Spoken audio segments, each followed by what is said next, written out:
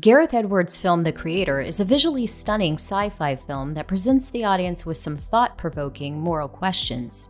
The Creator takes place in a future that has seen the development of advanced artificial intelligence, to the point where machines have become self-aware. Through the use of an informative and creative montage at the beginning of the movie, we learn how mankind came to depend on AI to assist with every aspect of daily life. At some point, the AI appears to turn on humanity and carries out an unprovoked attack on the city of Los Angeles. This causes the West to declare an all-out war on AI and the robots, or simulants as they are called in the movie. The key to determining which side will be victorious appears to be a simulant in the form of a young girl with the power over machines and technology. This movie was a breath of fresh air. The story is interesting and feels plausible, especially with the rapid rate of advancement in AI over the last several years. It also presents an interesting question. What does it mean to be alive?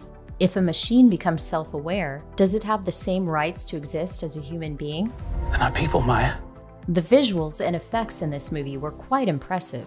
It never felt as though everything was just being filmed in front of a green screen. The locations felt real and full of life. The special effects were very detailed and well animated.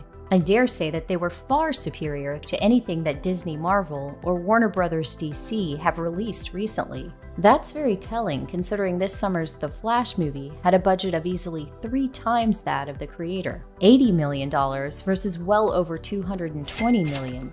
Despite all The Creator has going for it, with its story and good cast, the film is not without flaws. The film suffers from pacing issues, with some sections seeming to drag on, and at other points, especially towards the final act of the film, feeling rushed. A few plot points are weak, and certain things conveniently occur to move the plot forward. Many of the scenes take place in dark environments, which can make certain details difficult to make out.